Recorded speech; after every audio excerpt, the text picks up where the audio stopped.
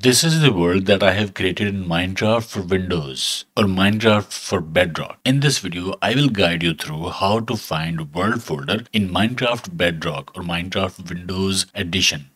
Click Start, type Run or press Window plus R keys from keyboard. You will see Run App. Type %, and in between type local app data without spaces. Hit enter. Local app data folder will be opened. Go to packages folder.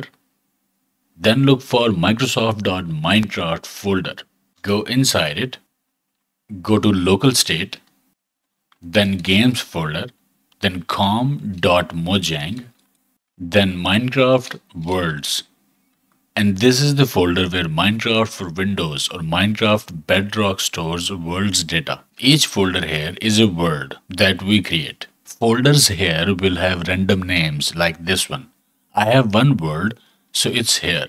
If you want to verify a world name, open levelname.txt file. It will contain the world name, world001. As we can see here, the world name, world001.